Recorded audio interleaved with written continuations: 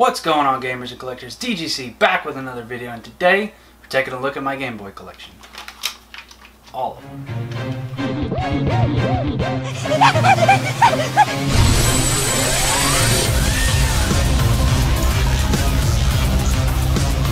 Alright guys, so what's going on?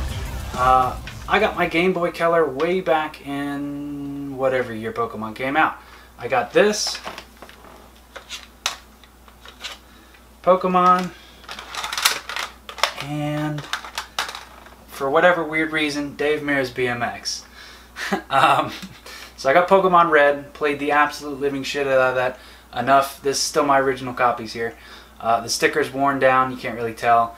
The back on it just has dozens upon dozens of scratches back here just from sliding in and out so much.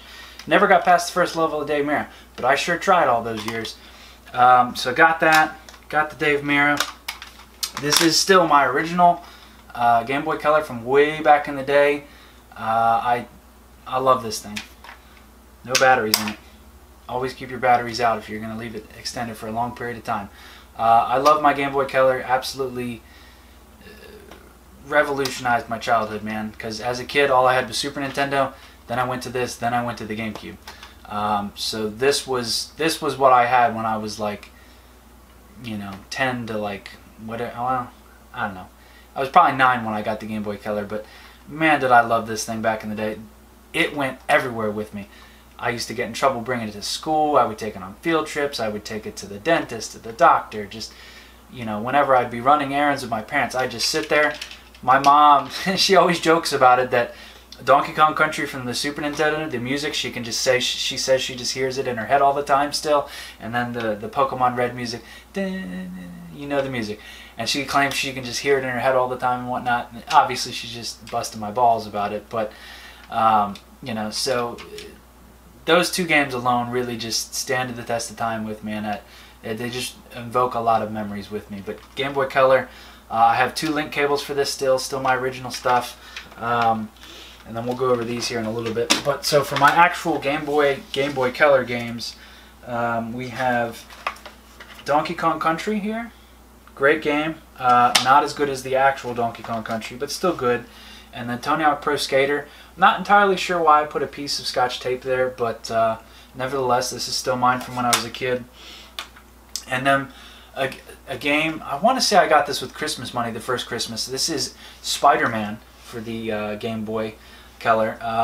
Don't know why, but I really just have a hard on for this game. Just again, probably definitely because of nostalgia, but kind of a crappy game. But I still just again, great music to it.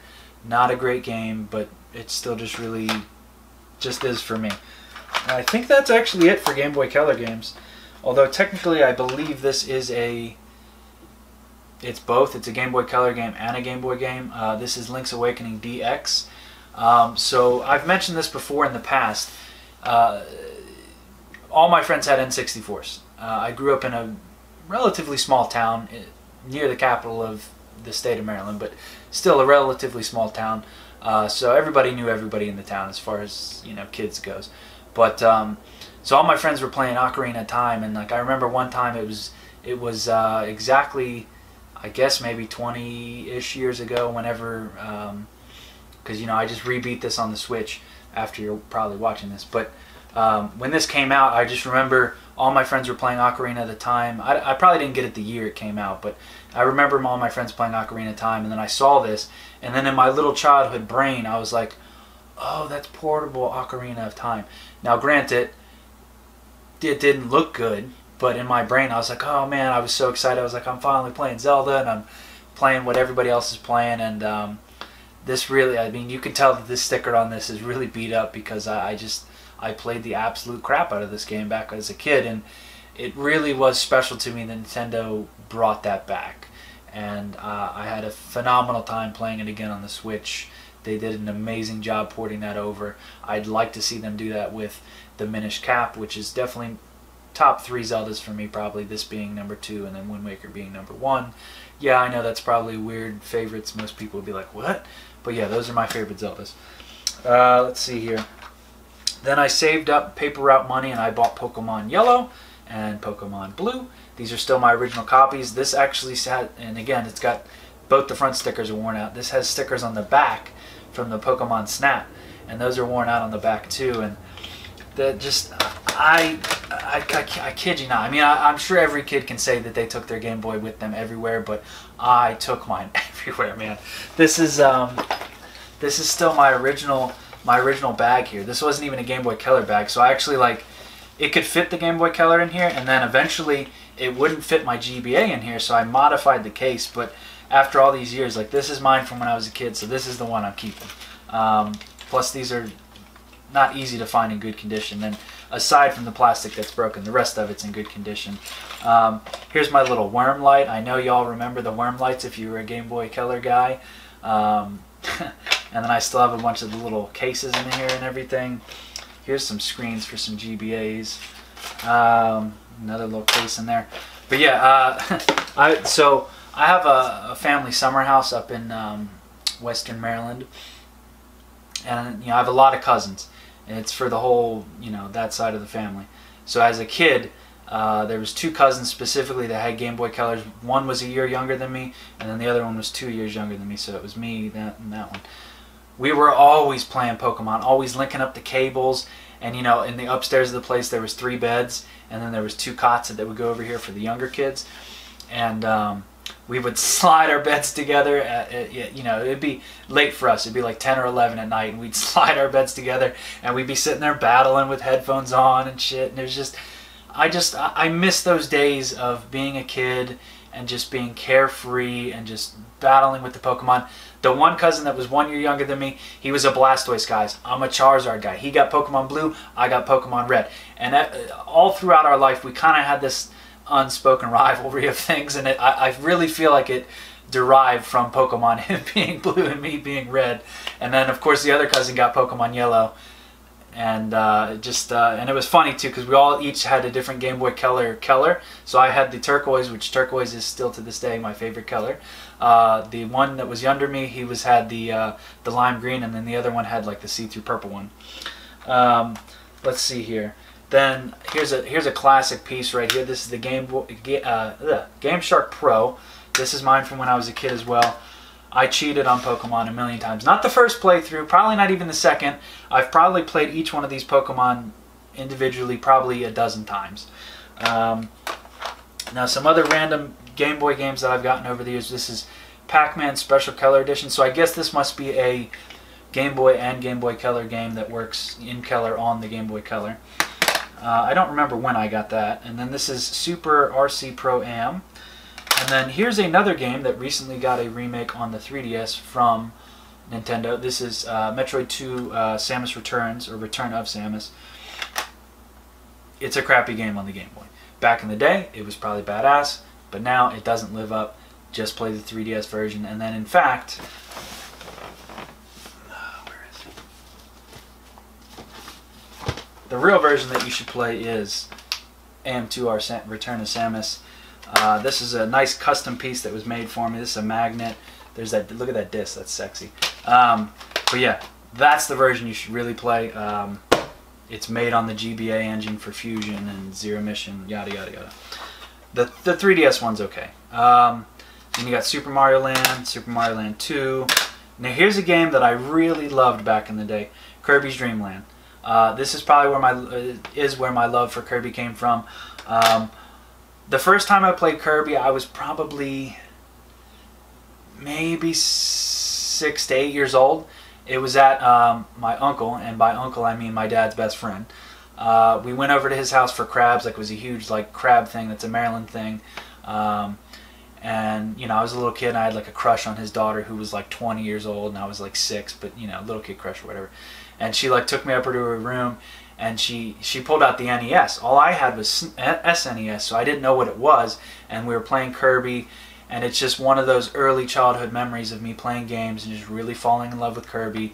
And then one day I got it on the Game Boy, and I just it just all clicked, and I was like, oh man, I really love Kirby. And to this day, Kirby is still one of my favorite franchises. Now here's another game that I don't know why, but it just, because I played it so young in life, it just really clicked with me.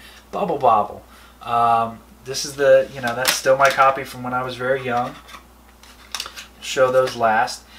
Then, speaking of the summer house that I had when I was a kid, for whatever reason, this was randomly in the couch of the summer house. It wasn't mine or any of the cousins. It somehow randomly got into the couch. But this is Final Fantasy Legend 3. So I believe that is a remake of 2 on the NES. I'm honestly not sure. But I played that a good bit. But as a kid, I just didn't really understand it. It was a tiny screen and yada yada yada. I wouldn't mind playing that as an adult now. So I might actually do that. Here's another really cool game that Nintendo, what are you doing? You should totally remake this or make a sequel to it. Pokemon trading card game. Fantastic game. I remember playing the crap out of it. This game actually still holds up to this day. If you want to learn how to play Pokemon, at least the old school original game, this is how you figure it out. Let's see here. Now, we got Teenage Mutant Ninja Turtles, Fall of the Foot Clan. Then we got the original Donkey Kong, not Country, but the original. And then this is probably the most sold Game Boy game because it was sold with the Game Boy, Tetris. Then we got Game & Watch Gallery. I'm not entirely sure what one that is. Here's a game that pisses me the fuck off. This is Bart Simpson Escape from Camp Deadly. This game's hard as balls. All of the Simpsons games are hard as balls. I don't know why, because clearly they're aimed for kids, but they're hard as shit. Now, we got 2 more games here for the Game Boy. So these clearly work on the Color, but they were launched for both so that both people could play them. This is Pokemon Gold and then Pokemon Silver. Both of these are my childhood copies. I played the absolute crap out of these games constantly because I had a GBA and a GBA or GB Color. So I would constantly trade Pokemon and do this and that and do all sorts of shit. And I had all 5 of the Pokemon Game Boy Color games. And I had an absolute blast with the Game Boy Color way back in the day. Then, eventually, the Game Boy Advance came out. This is not my original one. This is the original one that I had, though, the Glacier one. As a kid, you always end up trading stuff in and regretting it later on. I regret getting rid of my Game Boy Advance. However, this is a very minty one that I actually just recently purchased. There's literally not a scratch on the thing, and it's in amazing shape. So I finally got one back. I love this thing. I kind of want to do the screen mod to it. Haven't decided if I want to do that or not yet, because I have ASP as well. This is not the AGS 101 though. However, this is my childhood SP. Very happy to still have this. The outside of it is pretty well fucked at this point, but the inside is still perfectly mint. So I never took the Game Boy Advance with me a lot because it was so cumbersome. But when this came out, game changer, man. Because look how small that is. As a kid, like as a little kid, this was like your cell phone, man. Nobody left without their SP, man. And I just again, I remember going to all sorts of different places all the time, just always having this and whipping it out and just playing the shit out of it. So now, jump into my Game Boy Advance collection here. A decent little amount. I have them in these little cigar boxes. Alright, so let's see here. The only Pokemon Game Boy Advance game that I have is Leaf Green. Then we got, oh, I love this series, the Mega Man Battle Network series. The cousin that's 2 years younger than me happened to one day randomly get the original Battle Network. And, you know, we were at the summer house or whatever, and I peeked over and I'm like, yo, what you playing, man? That looks fucking awesome. Because it's got if you've never played it, it's just, the battle mechanics are really sweet, and it has a great story to it, and you get to like build and customize, and then there's this great epic story, and God, I need to get that game again. I think they're kind of pricey now, but this is Battle Network 4 Red Sun. I think this took the route of the Pokemon games in the sense that there's like 2 versions of all that and whatnot, and there's a little bit variations, but this is currently the only one that I have. This is not super pricey. If you want to get into the Fire Emblem series, this is a good start. This is Fire Emblem The Sacred Stones. Cool game. Actually, haven't had time to actually play that one yet. Then we got Castlevania Circle of the Moon. Haven't had time to play that one yet. I recently got a lot of these and a lot, but somebody requested that I do a Game Boy Collection video, so I figured I would do one. Then we got Super Mario Advance. Great game. Beat the shit out of that many times as a kid. This is a remake of the original Metroid, so this is Metroid Zero Mission. Fantastic game. Beat the crap out of this many times back in the day. Not my original copy, but I got this in that little lot. Amazing game. I loved it. I would like to see this and Fusion be ported up 1080p, boom, on the on the Switch. Oh, that would be amazing. Now here's a really good Kirby game that doesn't get a lot of praise. This is Kirby the Amazing Mirror, really good game. Then we got Castlevania Harmony of Dissonance, I guess. Yeah, Dissonance. I don't know much about that. I was actually just talking to my buddy Rocker Gaming the other day. He was mentioning this is a really fantastic game. Both these Castlevanias are really good, so I can't wait to jump into these. As much as I like playing on the little screen, it's fun and yada yada yada, I really just like playing on the TV now because I'm kind of an old man at this point. So I have a Game Boy player as well, and I have the component cables for the cube, so it gives a better picture. I really would like to get one of those nice hoary like SNES shaped controllers though. That would be awesome to find. Then we got Lunar Legend. I don't know if this is its own game or if this is a 32-bit version of the original game, maybe. I'm honestly not sure, but definitely interested to find out. Here's my favorite game of all time, Donkey Kong Country for the Game Boy Advance. However, it's not... I would still recommend playing the Super Nintendo version. It just... I don't know, it's probably nostalgia talking, but just the SNES version is just better for some reason. It might not look as crisp and whatnot, but the sound and just the feel, I don't know, it's just better on the Super. Here's a cool game, actually not a terrible game. Definitely enjoy this one. This is the Crash Super Pack. The Crash games on the Game Boy, they're 2D side platformers. Pretty fun, not gonna lie. Here's a cool game that you don't hear a lot about, and you don't get games like this very often anymore. There's two games that I can specifically think of, and then a third one that kind of is sort of like this. This is Yoshi Topsy Turvy. There's also a Game Boy Color game of a Kirby game that has like the extended pink thing, and I guess it's some kind of gyro game. And then the only other game that I can remember that has a big ass cart like that is Pokemon Pinball, which I've been dying to find, but I never see it. And then whenever I do, it's missing the battery cover, which is a Game Boy Color game. Then we got one more row here. So I actually own this complete in box. I remember watching a specific bigger YouTuber talk about this. I had wanted the game. I bit the bullet and bought the complete. Actually, it was new in box when I bought it. And this is Super Gunstar Heroes. So I have this basically mint in box, and it even came in a plastic clamshell. But obviously, I'm not a weirdo. I open up my games. They're meant to be enjoyed. So we got Gunstar Hero. Really good game, tough as balls. There's multiple different pathways you can go in and yada yada yada. Easily my favorite Game Boy Advance game and my most played Game Boy Advance game, period, bar none. Played the absolute living hell out of this game. This is Advance Wars Black Hole Rising 2. Or Advance Wars 2 Black Hole Rising. I don't know. But either way, played the absolute living crap out of this. Me and the one cousin that was 1 year younger than me. I'm not saying their names just in case they don't want me to for whatever reason, but me and him, oh my god, we played the crap out of this because you could play off one cart. Nintendo's not lame like that. They let you do cool things like that. So, you know, we would play this. We would, you know, his family would take me on vacation for summer, then my family would, and vice versa. So there'd be like 2 whole weeks every summer where we'd just be hanging out gaming the whole week. Man, we had some good times, him and I, when we were younger. We really did. But Advance Wars 2, I love this game. Then we got the Battalion War games, and then we got a couple DS games, which I have. I have Dual Strike, and then there was another one for the DS. I don't have that one. And then you got the new games, War Groove, pretty good. And then you've got what was that one called? I forget what that one was called. It was on the Switch and the PC. I forget what it's called. I bought it. Somebody will remember in the comments down below.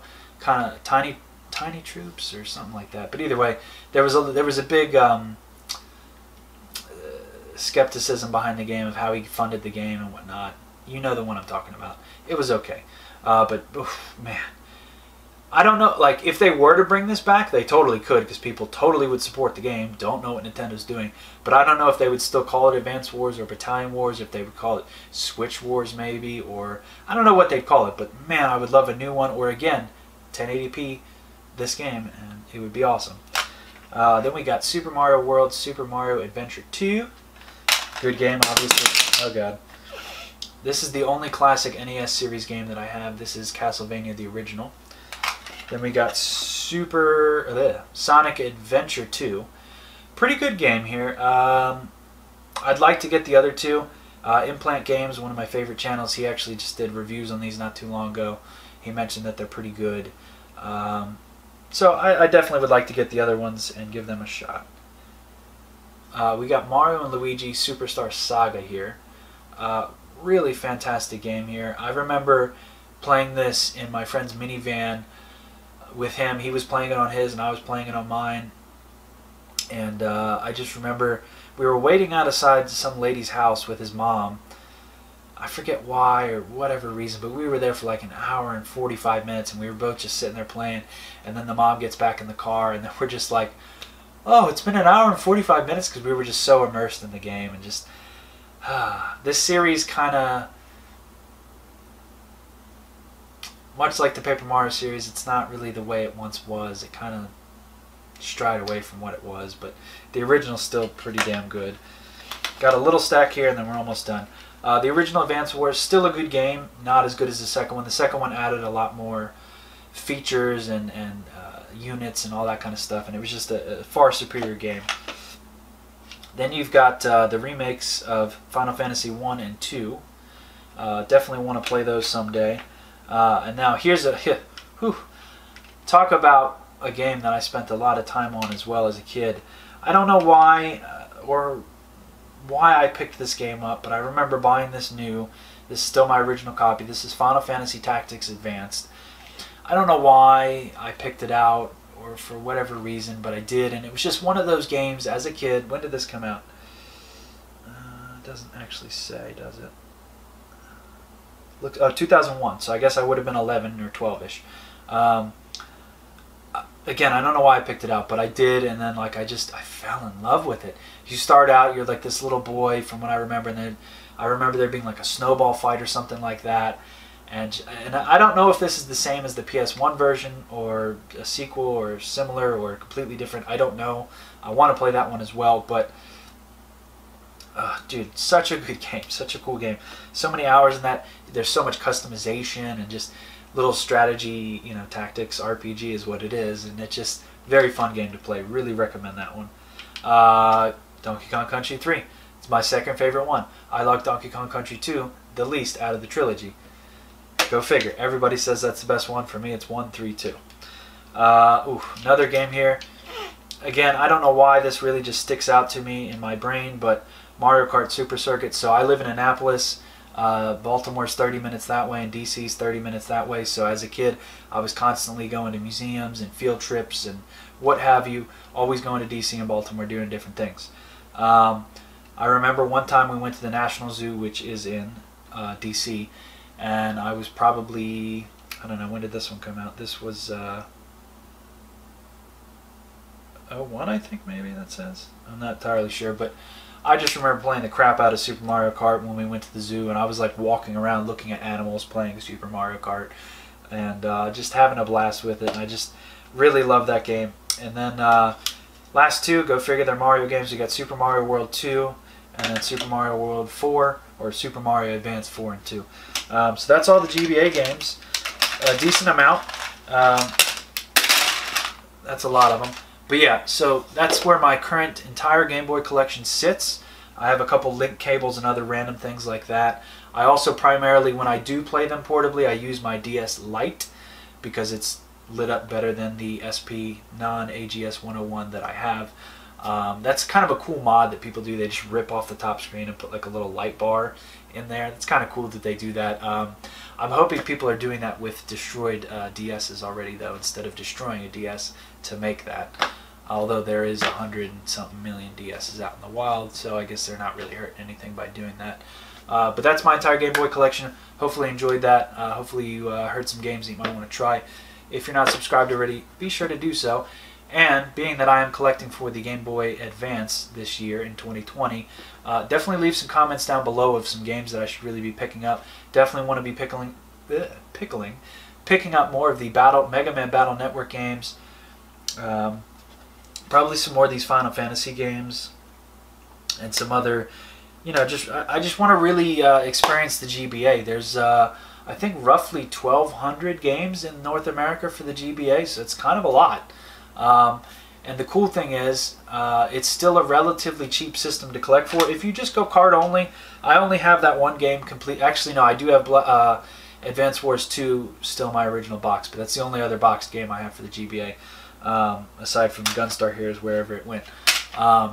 If you just go card only, most of the games are $5 to $20, and then some of the more sought after ones can be upwards of $50, and then there's some crazy ones that I just found out are like $900, so I'm never going to own those. But a lot of the games, pretty much I'd say at least 70% of the library is $5 to $20. So what do you got to lose? Try some GBA games out. Alright guys, peace out for now. Till next time. Come here, you mother...